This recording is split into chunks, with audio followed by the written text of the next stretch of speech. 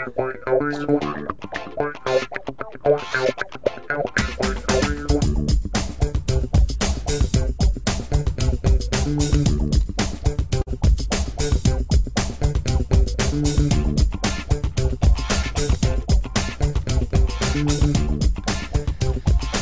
morning, ladies and gentlemen, and welcome once again to the Fox Valley Voice, streaming live on YouTube. My name is Jaime Gutierrez. And joining me in the studio to my left, your right, the one, the only, Eric Peter Schwartz. Howdy. Hey, Eric, how are you? I'm good. I'm good. It's good to see you again. You too. As I mentioned on our promo here on Facebook, that you and I became acquainted approximately 13 years ago. Yep. And I haven't seen you since. But that was my fault. Well, I mean, it wasn't anybody's fault. I don't think you were very comfortable with, you had a pretty busy schedule, if I remember correctly. You know what? Now that I have kids, no. But it felt busy then. It felt busy. I don't know what I was doing with myself at that point, but yeah, once you have kids, and you have kids as well, right? Yeah, actually, when you were in the group, my wife was pregnant, and you left just about the time we had our son. So okay, and you didn't think that was suspicious? No. No.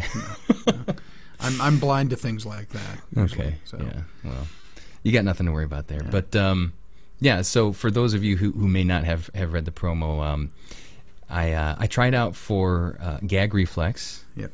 And you guys had been together for a while before that, too. Yeah. When did you start up? The group actually started in 1993, and I didn't join until 95. Okay. And you and then I came along in 2000, so that was 5 years later. Yeah, we were having people falling away having babies, so we needed a new cast. We needed new people in the cast, and we took 3 people from your audition. It was you and Marla Paris, who is still with the group. Wow. And hi, Marla. Yeah, and she posted a comment on Facebook about it.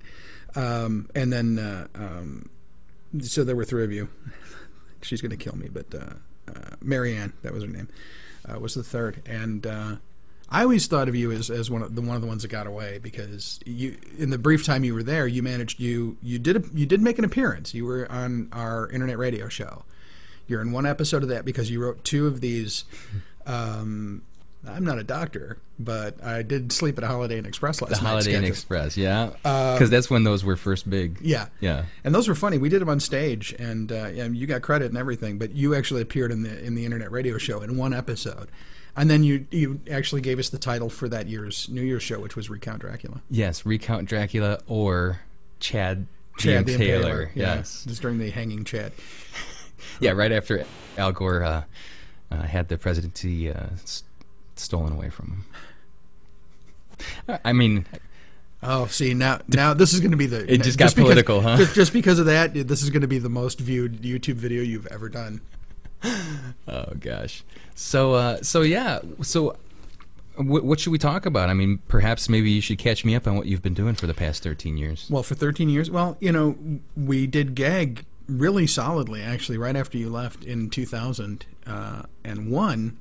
Excuse me. In 2001, we did a big tour and put out a live album and called the Viagra Monologues. And for those who don't know, Gag Reflex was a sketch comedy group, and it was all scripted. And we went really sort of hard at it for about 5 years. We did 2001, 2002. We toured up into Wisconsin, and not huge crowds, but hey, we played in another state. That was like the big thing for us. We're like, we're in Wisconsin, woo! We played at a place called the Electric Earth in Madison, which is a great little venue. And then it started to slow down. We got some more cast members in, and really about 2006, 2007 was when it finally kind of slowed down. And honestly, I kind of burned out, and I went to the group, and I'm like, we need to take a little bit of a break. And that 6 months suddenly became 3 years. Yeah. And then we did a show in 2009, which was a best of show. And that was the last one we've done. So we've just all kind of gone, I started doing all sorts of YouTube and writing. I had short films I wrote that went to festivals and things. And is that right? Yeah. And directing other things and stage productions. And Steve Lord and I have both had plays published and things like that. So We're still technically an entity, and we've discussed. Members of us have discussed. Let's do another show. But my stipulation is, if we do new sketches, they have to be age appropriate because we're all. The youngest members are pushing 40, and the rest of us are. I'm over 40. Other people are in their 50s. I mean, it's like it's got to be. You can't have first date sketches anymore. So yeah, we're not going to do any high school. No. No, we did in this best of show. We had a sketch with the youngest member, a guy named Will, who's in his 20s, was playing the husband of a woman who was in her 50s, talking about their sexual fantasies, and it was a little creepy. It was a little creepy. Okay, I mean, and I understand that it's supposed to be comedy, but Yeah. if it's more creepy than funny, then We're pushing the bounds of suspension of disbelief quite a bit with some of them. So now if it's going to be a first date, they have to be like widowers. starting over. Yeah. Right, exactly. Okay. Well, you know what? Maybe we should think about doing that because that would be the only way that I could get on a stage is if it was with the group because I'm grandfathered in, right? Yeah, I mean, I'm no, still technically you're a member. technically a member, yeah. Absolutely. Well, this is technically this was the 20th year, and for our 10th year, we like blew it out. We did a big tour. We had a great big like reunion show with old members and things. And now that we have the tools where we could have found most of those people, because there wasn't Facebook back then. We had to we were using Hotbot to find old members and news articles. And we didn't do anything this year. It was just sort of a It's never too late. No, it's never. I'm just figuring we'll just do the 25th in 5 years. Okay, that'll give me enough time to practice. Okay. So so Gag Reflex, and then what else would you say? Now we just mentioned the kids. How old? So your oldest child? Yeah, my only. Yeah. Your only child? Yeah. Is how old? He's 12. He's going to be 13 in December. Is this the young man that is featured in a lot of your videos? Yes. Okay. Yeah. He's very good. He's disturbingly good. He's at very what he does. good. Yeah. It started leading me to believe that perhaps you just had a child because you wanted a co-star.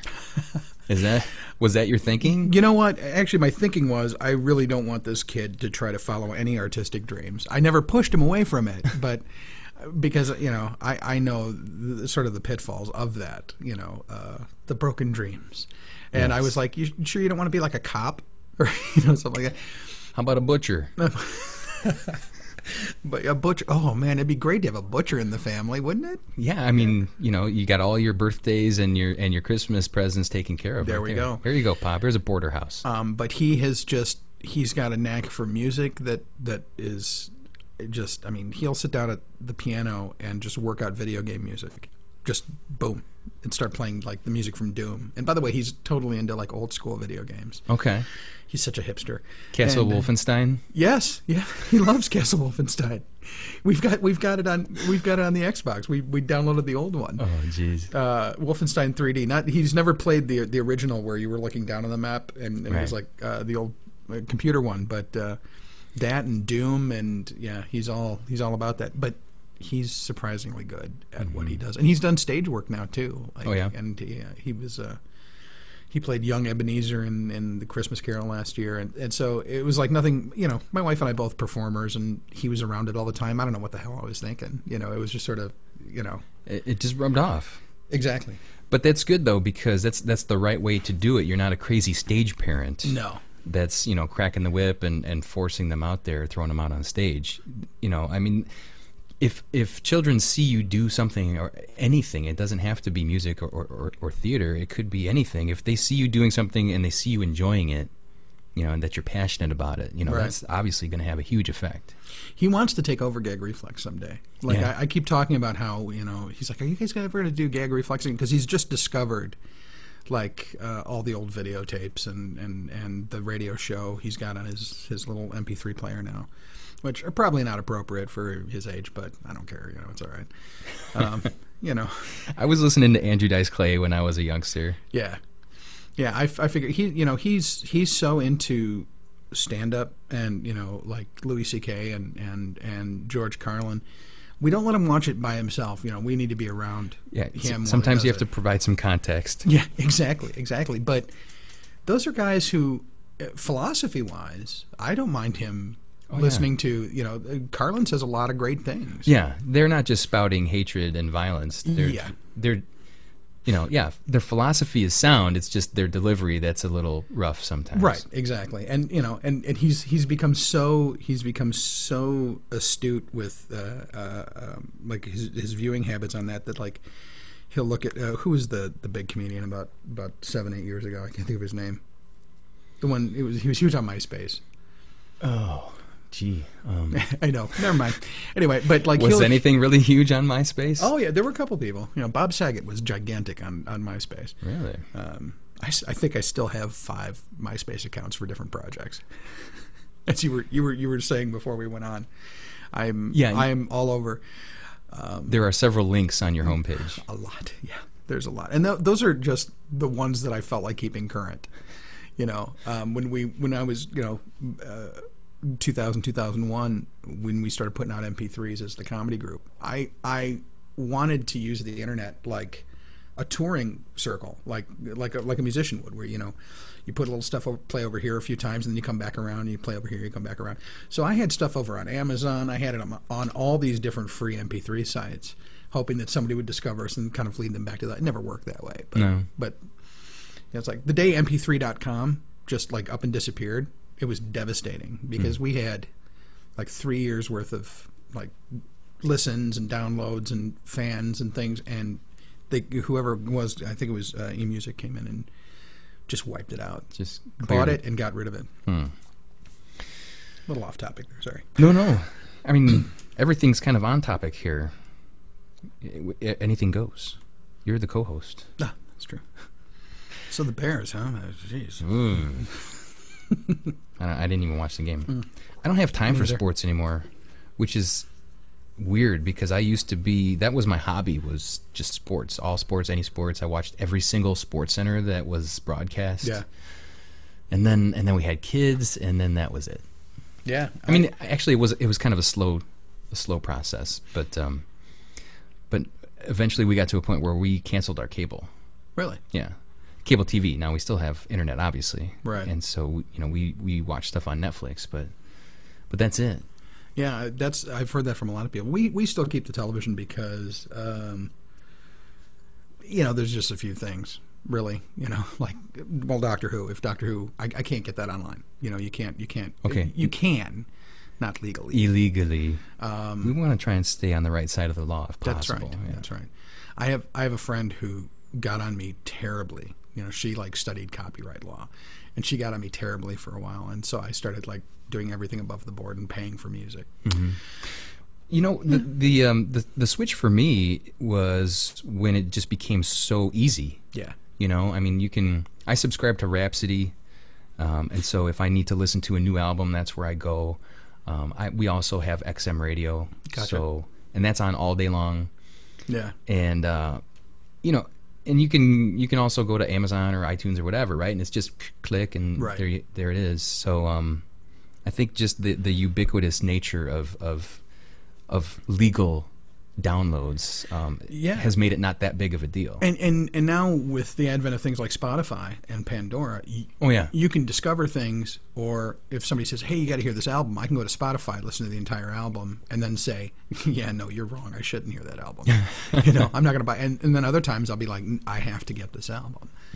You know, I bet we were discussing Napster earlier, and you know, back then it was like a used record store for me. It was I was only looking for things that I couldn't find and or had once had and didn't have anymore and didn't know how to get it. And so I would look up, you know, odd singles, you know, like Bryan Adams' first single, "Let Me Take You Dancing," where it was like a disco single from 1979. You know, I was like, I got to see if somebody has that. So that's when I would download stuff, and then it became easier and easier. Where I was like, I can get full albums. And I think once that happened, that's when, like we said, Metallica and everything, that all started up, and it actually tainted MP3s for a long time, because you'd say MP3 to anybody who didn't know, all they knew was it was bad. Yes. You know, even though there was plenty of legal stuff out there, that you could get, and especially for independent artists who wanted you to hear their music, they would, to this day, they still put stuff up. So since those days, since mp3.com went away, like SoundClick is where I go for like independent artists, or SoundClick, or YouTube now. I mean, that's everybody has Andrew Dawn was saying on you have to have music videos now. Yeah, and you almost always have to have covers because people won't check out your original stuff if they don't find you through like covers like Walk Off the Earth when they did somebody that I used to know when all five of them were playing on the guitar. Right, wasn't their song, but that's how I came to that song. Yeah. Now, do you still get tagged for third-party content if you do that? Again, it comes down to whether or not YouTube has. You'll get tagged, but it comes down to whether or not YouTube has a deal with the music publisher. If they don't, they'll actually strip the sound from your video, or they'll send it through. They'll stick an ad on there so that a link to iTunes so that you could buy the song. So I try not to do that on my music side. I'd like to. Well, let's talk about your music side, because you said earlier that is the focus, your main focus right now lately. Yeah. So tell us about your music. Well, I've done music this whole time. I just didn't. There's only been a few times that I tried to focus on it, but it was the easiest thing for me to always walk away from because I never thought I was any good. I was like, and with Gag for a long time, Gag was my singular sort of laser focus. Everything was for that. But even then, I was writing music for Gag. I mean, there's parodies and funny songs and things involved in that. And at the beginning of this year, I said I wanted to do more music, and part of it was because I've spent so much time with Spiggitz, or Gag, or the theater in Geneva that I used to be on the board, Geneva Underground Playhouse. I don't have to run anything past a committee. I don't have to worry about a network or advertising or copyright. I can just pick up my guitar and go to a bar, to an open mic.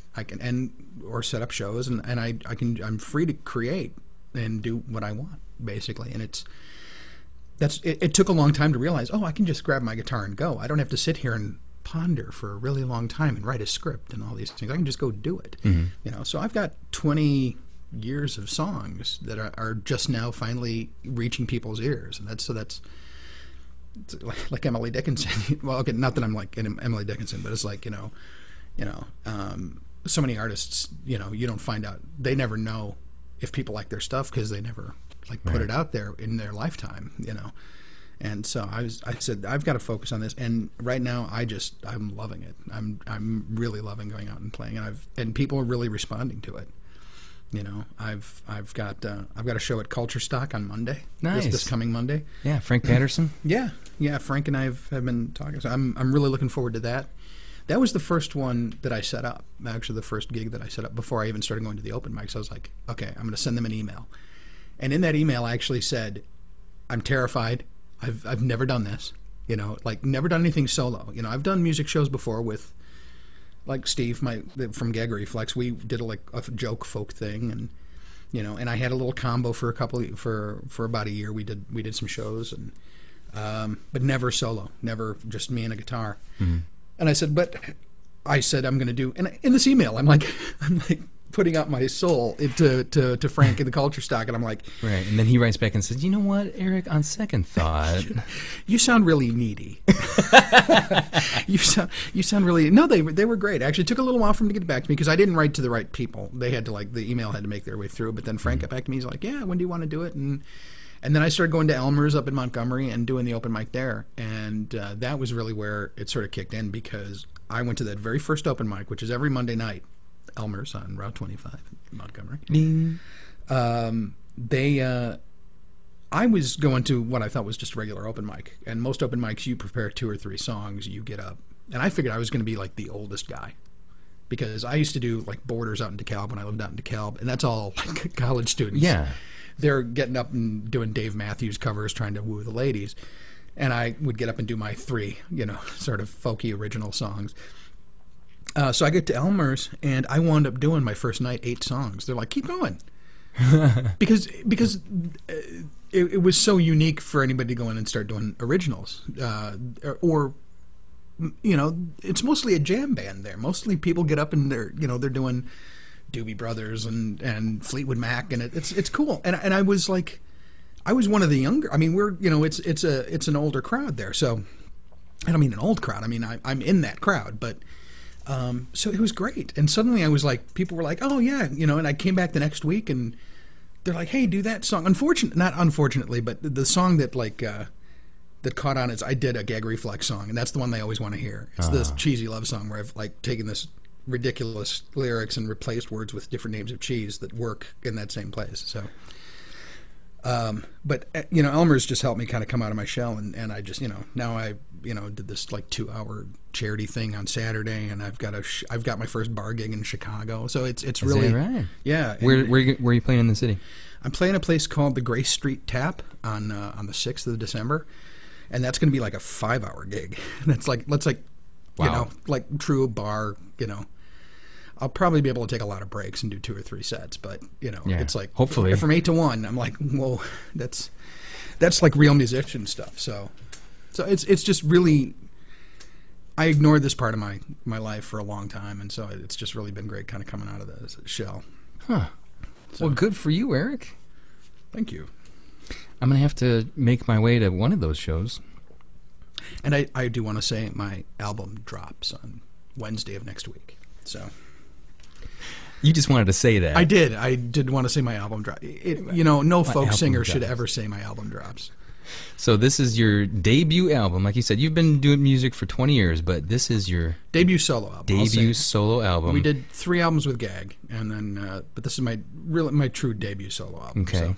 The name of the album is Troubadork. Troubadork. That's me. That's nice. I like that. Available on the 30th of this month. Yep. And we can purchase that directly from you at epschwartz.bandcamp.com. Yep. I will make sure that I include that Thank you. link. Folk. So you describe it as a folky. Oh yeah. No, it's I've finally sort of embraced like a Peter, Paul, and Mary kind of a thing. I wouldn't go Peter, Paul, and Mary because my DNA still has Def Leppard in it. I mean, so it's but it's folk. I mean, at the end of the day, folk music is telling stories and sort of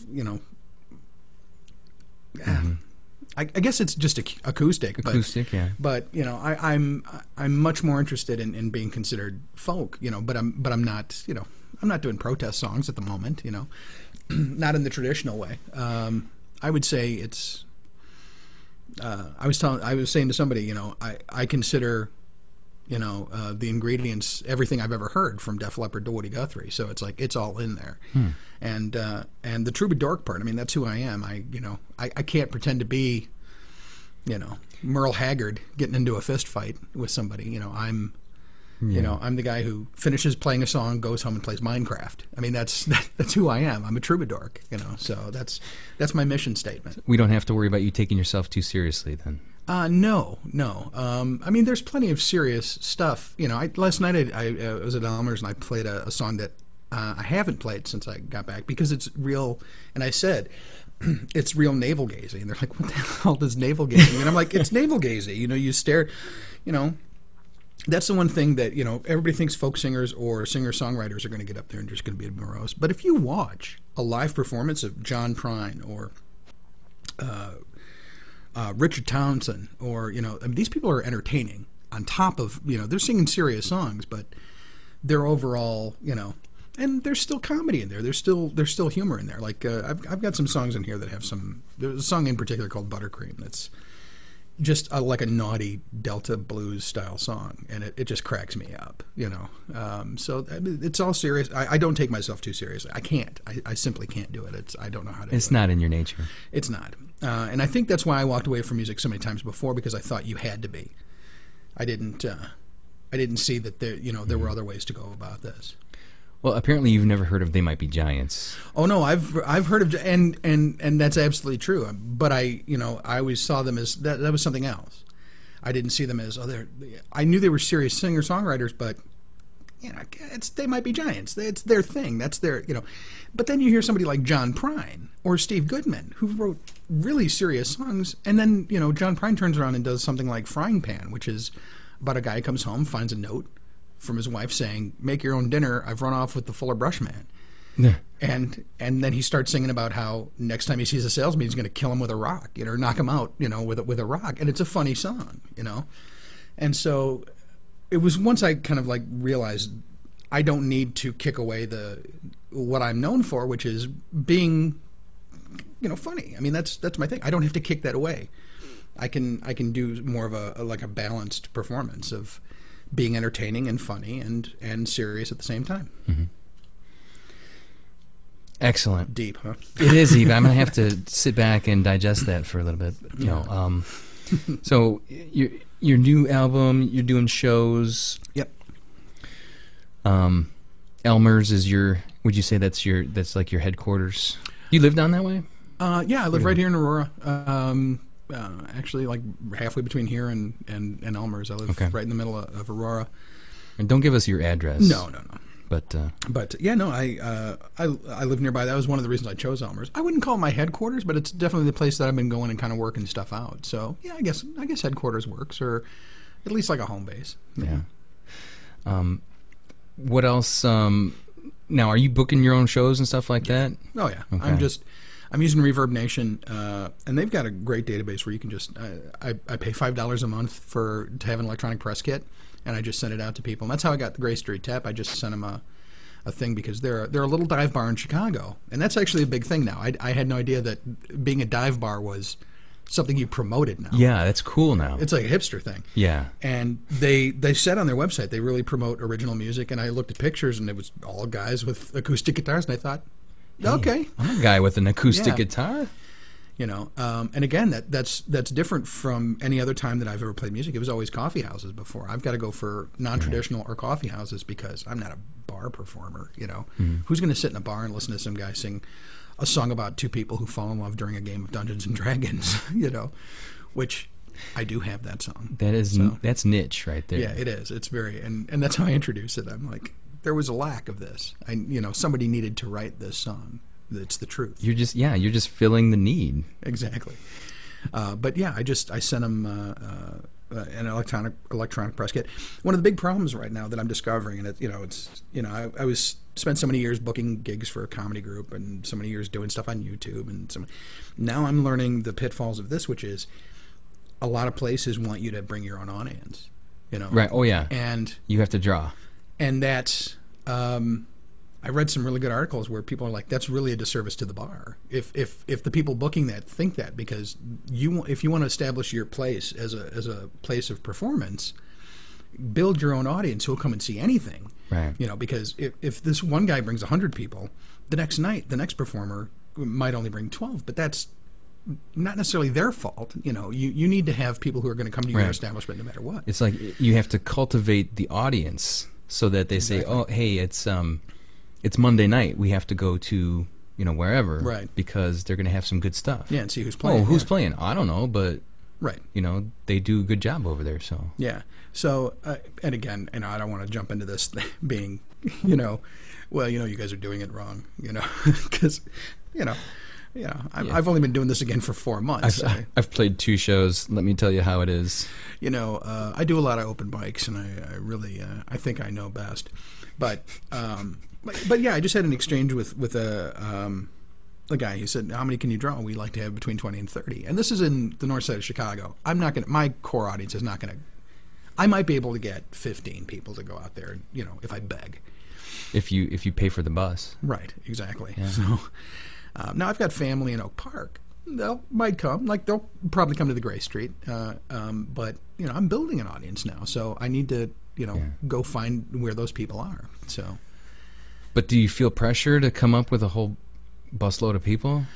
I don't feel the pressure because so far none of the places that I've booked have been like that. I've had this one that was like, and I said in my response email, I understand if you're not going to book me, but the truth is, I'm just starting back out. I haven't done this in 5 years, so I feel a little pressure, but right now not, simply because they're all new.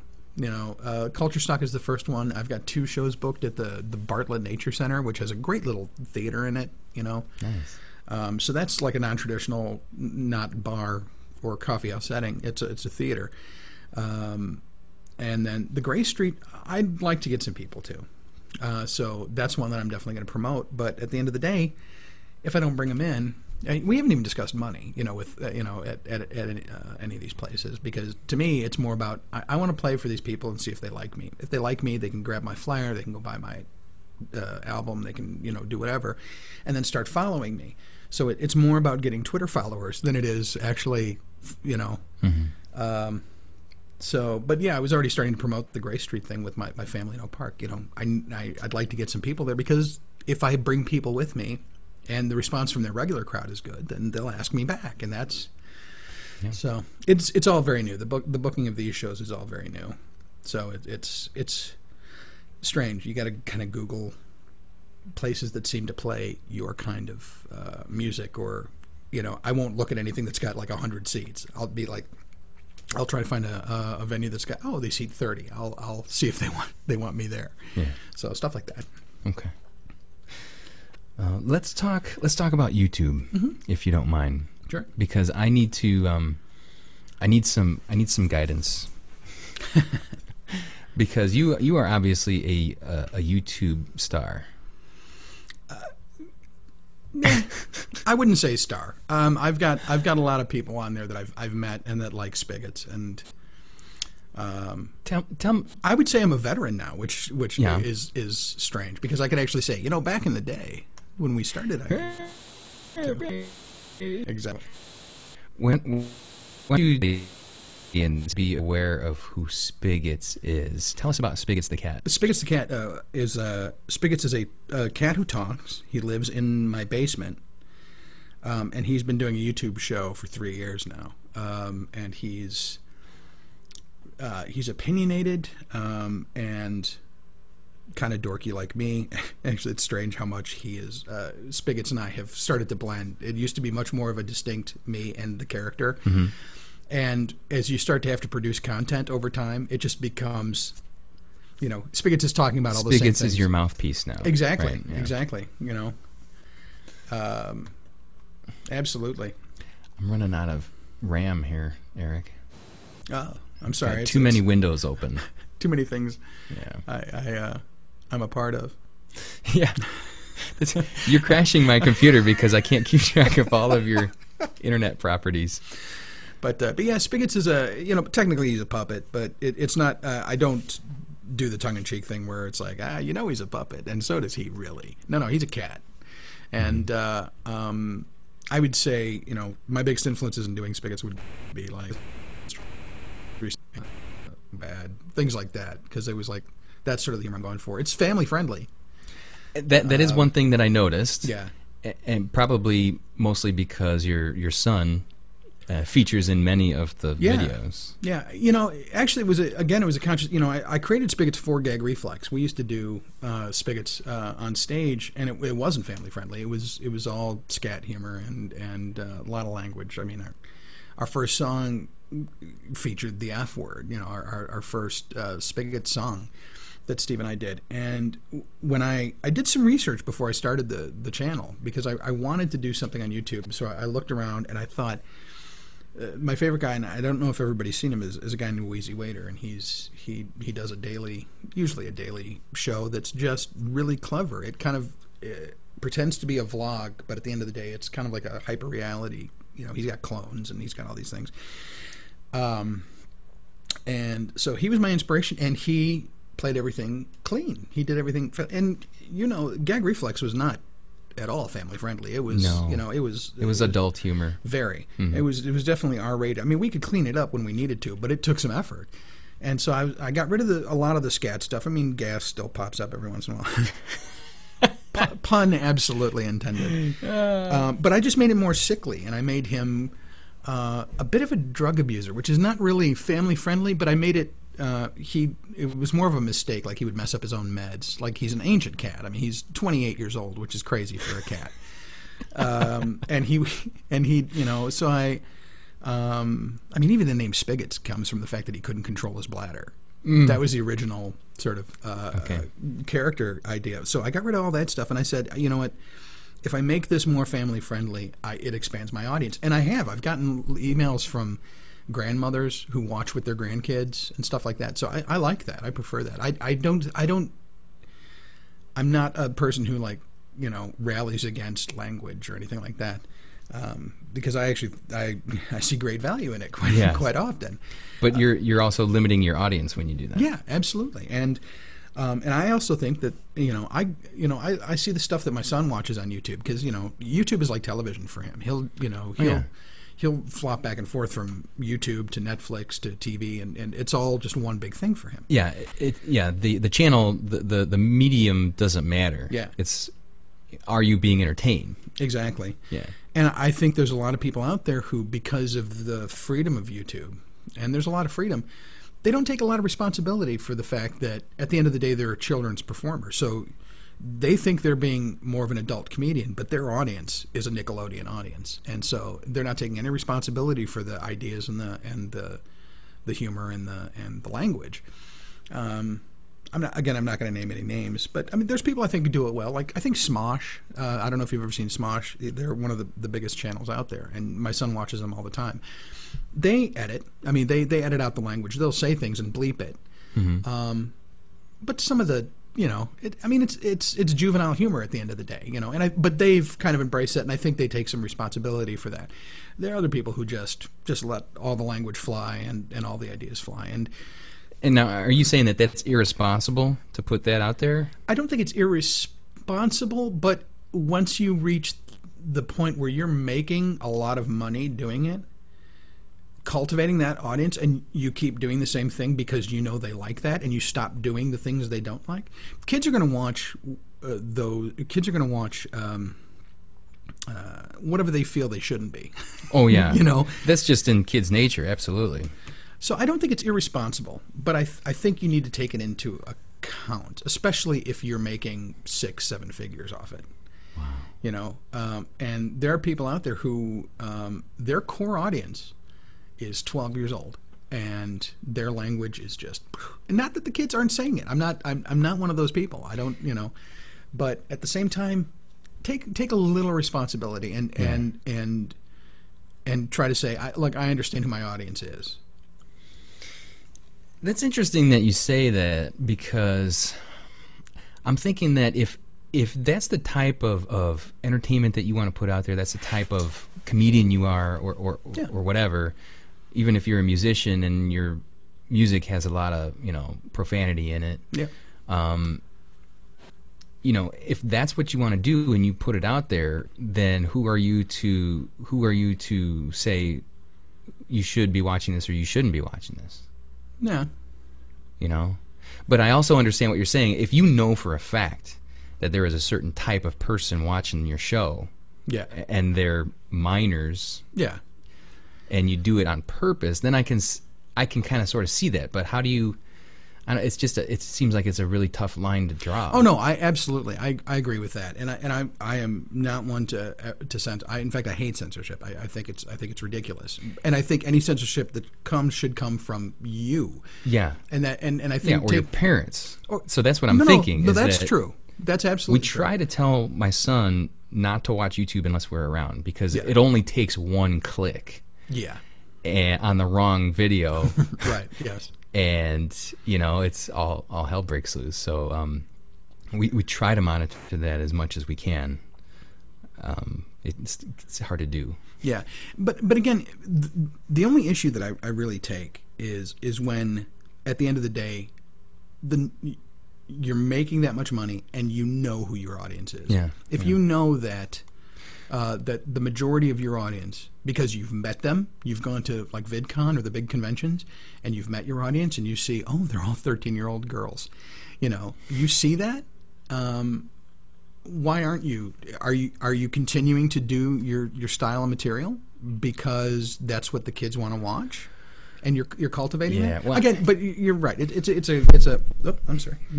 Kick the mic. Oh God, I'm so unprofessional. All right. But that's it is a hard line, and it's just that was the reason I did Spiggitz the way I did, which was I don't want to deal with that, because at the end of the day he's a puppet, and I get irritated because it shows a lack of creativity if the only thing you do with a cute fuzzy animal is make him swear.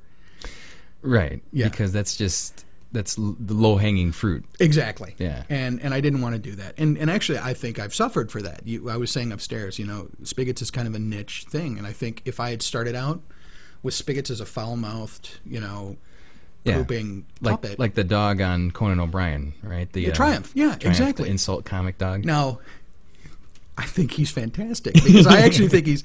But if Spiggitz does videos about Schrodinger's cat. He takes on topics that a lot of people just very intellectual. Yeah. Yes and no. I mean, there are some that are and some that aren't. But like Cat with a Mustache was very intellectual. I have to tell you. Let me stop for a second. Yeah. So I went back and I watched several of the Spiggitz videos. Yeah. And I'd like to say that I didn't have any expectations going in because I try to have an open mind. But I want to say that I think going in, I sold it a little short. I went in thinking, okay, I'm going to check this out. It's probably not going to be all that great. Yeah. And it pains me to admit that to your face, because it's a cat. It's a cat, and how funny is that going to be? And I swear to you, I was watching this on the tablet last night after my wife went to bed, and I think I woke her up a couple of times because I was actually laughing out loud. Oh, right. So which great. I'm glad you woke your wife. Which yes. Sorry. So she's going to have a few words with you. That's fine. I understand. No, but it seems like that's rare for me lately to actually, like, usually if I see something funny on television, it's kind of like a broad humor and you just go, yeah, okay, yeah, that was funny. Yeah. But then, and I was watching Spiggitz last night and I actually had like a guffaw. Oh, yes. I love a guffaw. So it was guffaw inducing. So yeah, the mustache thing was funny, and I really liked the one that you did that Spiggitz did with your son, the freeze frame, the laugh in the freeze frame. Yeah, that's one of my favorites. Especially the Breaking Bad one. The Breaking Bad one when I made Spiggitz look like Heisenberg. That cracked me up. I would love to tell you that was a unique story, but I've heard that from so many people who are like, you know what, I didn't like him at first, but I watched a couple more, and now I can't get enough of him. And I think that's what it is. I think, everybody has an expectation going in, and most people don't even go in because they have that expectation. And I own that. I get that, But I've been making people laugh for so long. I've been doing this 25 years, so I know it's funny. But I'm always happy when I find out people also think it's funny, because it's a talking cat. I know it's weird, and the still pictures, the thumbnails for your videos, that's a creepy looking cat. He's like E.T. You don't think he's cute and adorable until you've seen it. Right. Mm-hmm. I'm glad I was able to make you guffaw.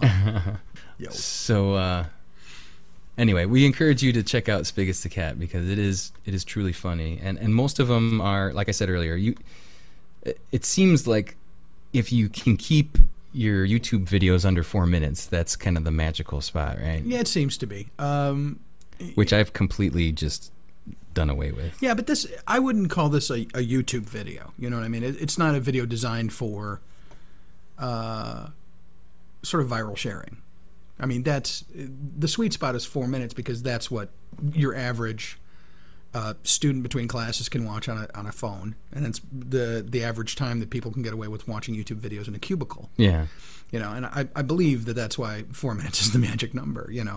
Because those same kids will go and watch half-hour SpongeBob. And the adults will watch Downton Abbey.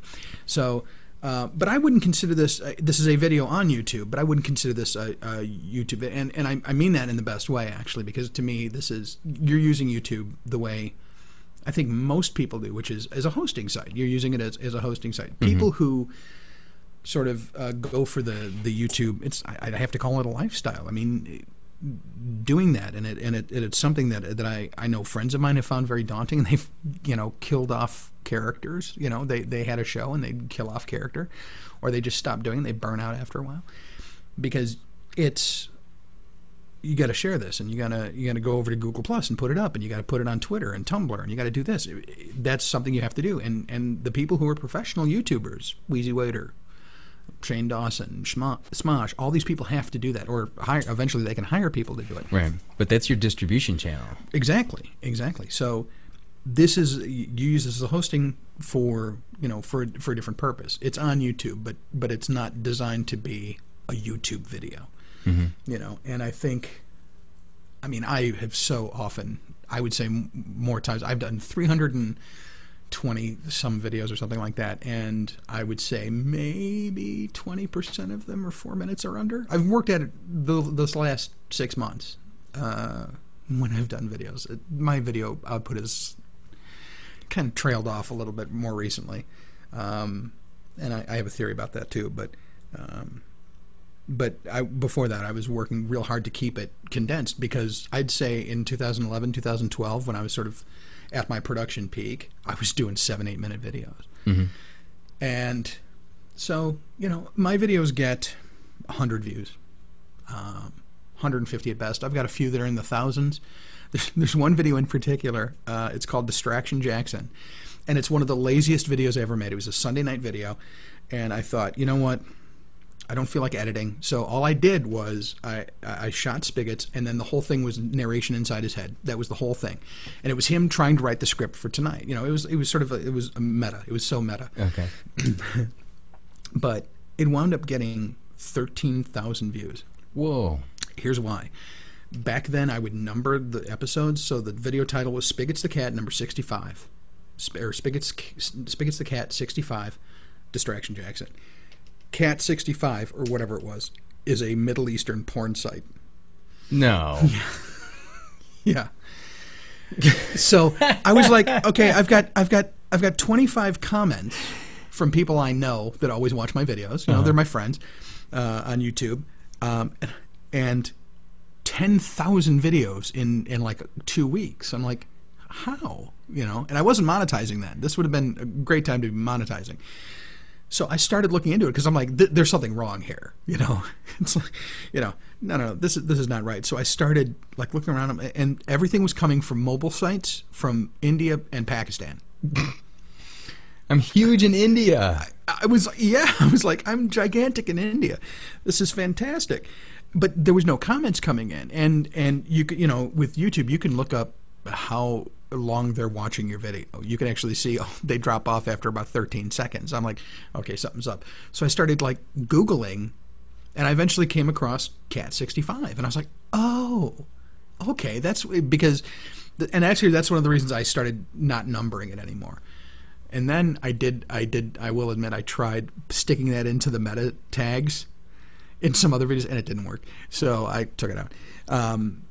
But I thought that was funny, because it's like, I'm seeing these numbers come, I'm like, it's a good video, but not my best, And you just happen to stumble upon the secret. Yeah, that's right. If you can accidentally be mistaken for porn, Middle Eastern porn, absolutely. Excellent. I'm gonna have to look into that.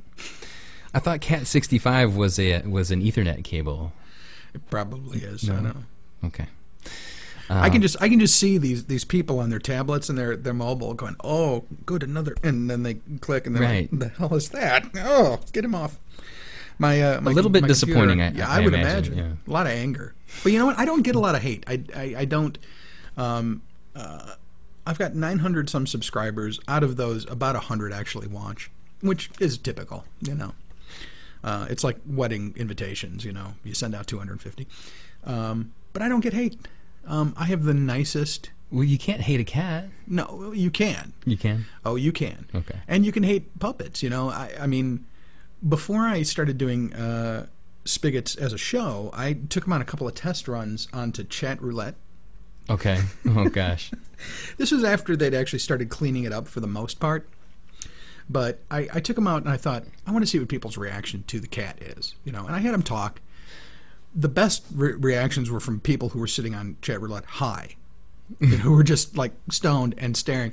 There was one guy who like flipped out, but then I would like, suddenly Spiggitz is like in this room with all these teen girls who are like at a slumber party and decide they're going to get on Chat Roulette. And they called me, they're like, this is kind of sick, this is kind of twisted. I said, just because I have a puppet? And they're like, are you a pedo? And I'm like, just because you were just in a room, I'm pretty sure, with a guy with no pants on. Yeah. And you think the guy with the puppet is sick? I'm like, so you can hate a cat. That And moreover, you can hate a puppet. You know what? And that speaks a little bit to my concern lately with, I don't want to sound like angry old guy about, complaining about this generation, but it seems like that just in general that sensibilities are a little bit warped. As far as what younger people think is acceptable or not. Yeah, and I'm sure this happens every generation, right? Mm-hmm. Like, you always think that the youngsters are going to take everyone to hell in a handbasket, but really, I think it's true this time. Yeah, no, in some ways I agree, and in some ways I think it's really.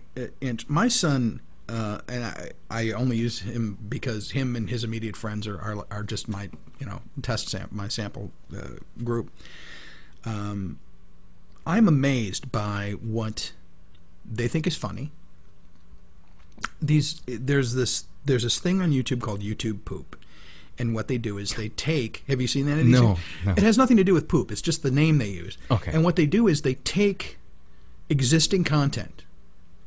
I've seen some really good ones with Star Wars. I've seen SpongeBob seems to be a big one, and it's like they throw this and they re-edit things. They re-edit them so they're saying different things. They throw in images. They throw in like all these internet memes, and it's coming at me so fast that I actually turn into my dad. What is this? That's where the line seems to have drawn for me. But my son thinks it's hilarious. It's like this fast-paced thing that I just don't understand, and they think is really funny. And the one that actually bothers me is how easy it is to get a laugh by calling somebody a pedophile. Tosh.0 does that all the time. And at some point, and I feel like an old man. Why is that funny? Why is pedophilia funny? And why aren't people suing you for slander? I mean, that's terrible. But there's this Pedo Bear. Have you seen Pedo Bear? Yeah, I've seen it. I don't know where he came from. I'm aware of him. But like he'll show up in things, and suddenly there's a rape joke, and I'm like, yeah. Okay, that's funny. Now to talk to my son, he's like, I know rape is terrible. I don't think pedophilia is funny. That's funny. The bear, And I'm like, right. So you see there's a very distinct changing of sensibilities there. Yeah. Yeah, no, I'm with you completely. I mean, but at the same time, if we look at the stuff we thought was funny, the stuff I produced in Gag, we did in Gag Reflex, I wrote a sketch about a squirrel raping a dog. That was funny because I kept it a squirrel and a dog, and it was ridiculous. You're going to get hate mail from the dog lobby now. That's fine. And then at the end of the sketch, they put the dog to sleep, and his guardian angel comes down and sings a song. I mean, there was just about everything that offensive in that, but I kept it so cartoony, and I think that's the thing, is that they're so far removed. You don't have to keep things. It's like the violence in Tom and Jerry. Okay. Because love Tom and Jerry. It's my I love favorite. Tom and Jerry too. People who were really sensitive to violence hated Tom and Jerry, but most everybody understood that Tom and Jerry and Warner Brothers were violent, but they weren't real violence. And I think that real violence has gotten so cartoony that, we now think of rape and pedophilia as violence, and kids don't. They've separated that. They're like, they're the first ones to tell you if some guy is like creepy and stalkery, and they'll tell you that. But then they'll laugh at pedo bear, and that change is absolutely, and it goes back again to what I was saying, which is, I'm sorry. Why are we promoting that as something that's funny? And why are there people? That same sensibility is now cropping up on Adult Swim, and it's cropping up on Comedy Central. I'm starting to sound like Tipper Gore. I hate that about myself, that I'm sitting here going, oh, think about the children. I'm not actually. I'm actually just thinking about good taste. But like, what's that show on Comedy Central? Brickleberry. The ads have like rape and pedophilia jokes in the ads. Right, so that's what they're using to draw you in to watch the show. Right, because if you want more of this. Right. Even Family Guy, which was once, cutting edge, has pulled back from that sort of thing. They still do a little bit of it. I mean, to me, the old guy on Family Guy who's always after Chris, and he's quite obviously some sort of sick pedophile. I think that's funny. My wife doesn't. I think the way they do it is funny because he never succeeds. And I think, but that softens the wall, and suddenly Pedo Bear. I just saw this one where they re-edited Chamber of Secrets with Harry Potter. It's really well done. It's very funny. But when the snake comes out at the end, the basilisk comes out, they've taken the pedo bear and put it over the basilisk. So as Harry's running, there's this giant pedo bear, like fuzzy out of frame, coming in. And then it cuts, it says place rape scene here. And I laughed because it was well done, but at the same time I was like, ugh, that really shouldn't be funny. But that, I think we, our generation softened that wall by thinking these things are acceptable. And I think that's just the way things go. I don't want to squash it because to me that's squashing creativity and it's squashing personal. But I really want to teach the kids that's really not that good. There's better stuff out there. Yeah. If that makes any sense. I want to change the world. Yeah. Well, we're doing it right now. One People YouTube are going to watch this and time. think that I'm like this. Oh God, he's so family friendly and gosh, ultra conservative. Not at all. You would not believe the things I've written and said. Last night I sang a song. I opened this. I won't use any of the language here because I don't feel it's appropriate. But I said, "How do you feel about the F word?" Because the song has the F word in the chorus, and it's kind of it was a song we used to do in Gag Reflex at the end of the show, and I thought I changed it up a little bit, made it about booting somebody to the curb at the end of a bad date. So I'm not at all opposed to these things. I just think you need to know your audience, and when that's all that's available, and that's the thing you're advertising, I just think it starts to get. You can. So what you're saying is you can be dirty, but just be tastefully dirty. Be clever. That's all I want. Clever, yes. That's good. Be clever. I don't even think the song I was singing was clever, but the one thing that I've held back from my son for a really long time, and we've only just pushed the door open a little bit, was South Park. Because while I think South Park is really good satire, sometimes it's just it's too much for me. Like it's over the top, definitely. They actually lost me as a regular viewer for Mr. Hankey, and I felt like a complete prude for thinking Mr. Hankey was too far. That was I thought Mr. Hankey was hilarious. I thought the idea was funny, but like when he would smudge things, I was like, oh, that was like the thing that was like, no. Okay, well, so you were more grossed out than anything. Yeah, than anything, okay. And that was like the very first time that I started feeling, am I getting a little too old for some of this stuff? South Park movie is genius. I love the South Park movie, and every time I watch South Park, there are always wonderful ideas that I watch in it. But that's one of the things that I've had to kind of, Dan, my son is like, can I watch South Park? I'm like, all right, we'll watch a couple, but we'll be here. But like Beavis and Butthead now, Beavis and Butthead is almost family friendly at this point. Oh yeah. If you watch old Beavis and Butthead, the things that they railed on back then, it's crazy.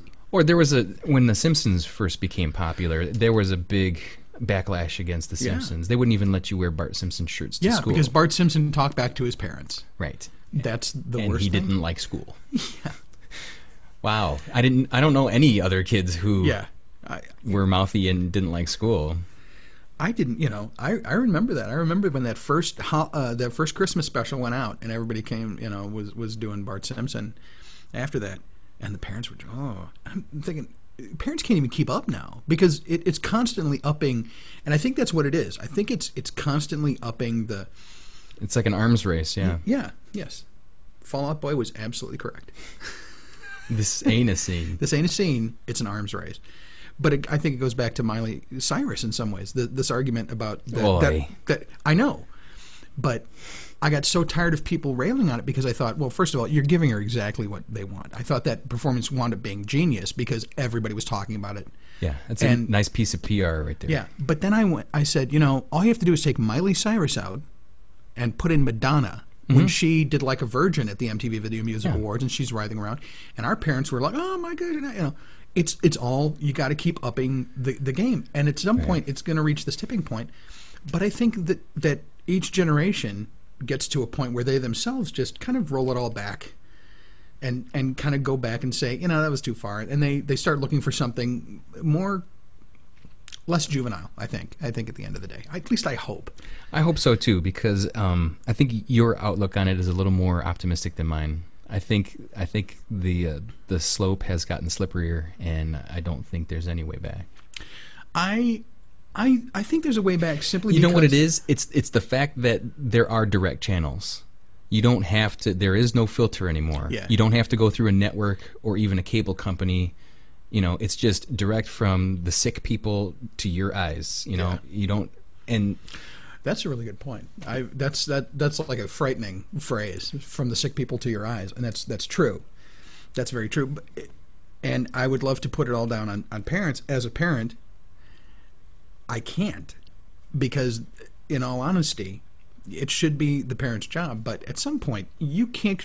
You know, my parents couldn't control me. I went over to my friend's house to watch the R-rated movies. Absolutely. You know. Yeah. And so I think we can sit here and we can talk about it, but I think the only thing we can really do is like Spiggitz, like what I tried to do, which was, I'm just not going to do that, you know. And if they come to me, they come to me, and plenty have. And you know, I've got plenty of kids Danny's age who love Spiggitz, you know, my son Danny, who loves Spiggitz, but also like this other stuff. And so really all I can do is sort of act on myself.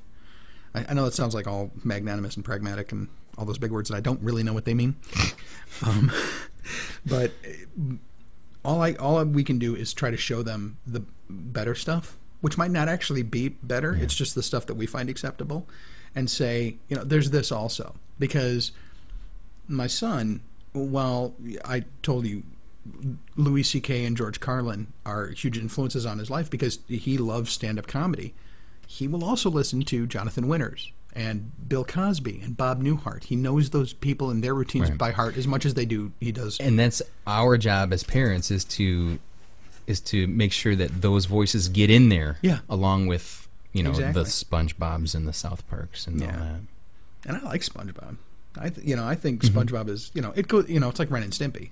You know, the funny thing about Ren and Stimpy, but when it came back, when they brought it back on Spike, it was awful. Because there was no Nickelodeon filter. Well, and also John Cristofalusi was not involved with was he? When he brought it back, it was him that brought it back. And the very first one I watched. But didn't they try to do it without him? Well, they did on Nickelodeon. He got booted after the first season and a half or 2 seasons on Nickelodeon, and they weren't that good. Those were bad. Those were bad. But when he brought it back on Spike in the early aughts, as the Ren and Stimpy adult party cartoon, there was no filter, and suddenly you had Ren and Stimpy, and they're doing pitcher and catcher jokes about who's which. Right. And I watched it, and I literally hated it. I seriously turned it off and never watched it again. I was like, this is no longer funny to me, because there was something... I mean, Don't Whiz on the Electric Fence is funny. Yes. You know? It wasn't just because because Ren and Stimpy came out when I was 20 years old. I wasn't a kid. Mm-hmm. But that was funny, and because a certain amount of control forced you to be more clever and work to get around. It's like any television or movies during the big censorship era. They had to. I can't believe I'm promoting censorship. I'm really not. That's the main takeaway from this show, is you just realized today that you are. Eric is a Nazi. That's right. That's right. You know. But there was just something. It was like when you can take the gloves off, and that's what YouTube does. YouTube and the internet allows you to take the gloves off so that you've got nobody telling you what to do.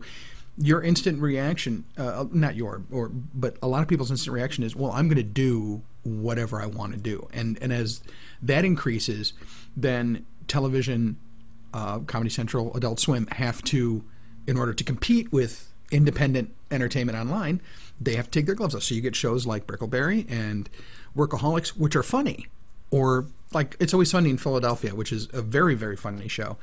But even they have to amp things up, because on the internet they can say and do this stuff, you know. So I just think it almost breeds less cleverness and less having to think about, how do I say this? How do I do this where I can still get the point across and be naughty without just being blatant and saying it and crude. Yeah. Yeah, I'm a complete Nazi. Well, I'm sorry, YouTube. I'm glad that we were able to help you figure that out. I came out of the Nazi closet.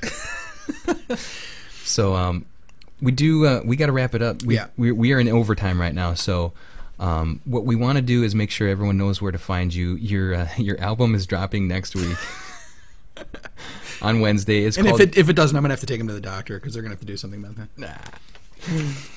Nah. See, okay, clever without being crude. Okay, there we go. I got it. Troubadork, epschwartz.bandcamp.com, and you can also find Spiggitz on YouTube. And anything else we need to know? When are we going to get this this reunion show back on the road? 5 years? Is that what we said? Yeah, let's plan on the 25th anniversary. Okay. So I'd say if you go to bwatersmedia.com, you can get a link to pretty much everything. My Twitter, my Facebook, everything there. And we will have all of those links on the Fox Valley Voice for you. Thank you so much for joining us today. Thanks for inviting me, and thank you for letting me rail on dirty people and bad words. Yes, we turned out to be a couple of angry old men today. Oh well. But thanks for having me, Jaime. It was first of all, it was good to see you again, and I really appreciated the opportunity. we should maybe get together a little more often. I think so. We don't have to wait another 13 years. Yeah, sounds good to me. All right, we will make that happen. Thank you so much for watching and listening today, ladies and gentlemen. You can find us on Facebook and Twitter in addition to YouTube, and of course you can find our previous shows at my website, foxvalleyvoice.com. We would like to thank Drendel and Jansen's Log Group in Batavia for the use of their video camera. And you can hire me as a mobile DJ. That's another thing that I do, Eric. That's cool. And you can find my mobile DJ website at seriouslyfunevents.com. I had to stop and think about where Do you play the Macarena? If I have to. I'm a big fan of the Macarena. I just admitted that on YouTube. We can do that off air. Thanks for listening and watching. Make sure you're back with us this Thursday. I'm going to have in the studio Mr. Jimmy Allen of Jimmy Allen Productions. He's an extremely talented photographer and filmmaker, and we are going to have a lot of interesting discussions on that. Not that today wasn't interesting. I think he's a little less censorship oriented. We'll talk to you next time.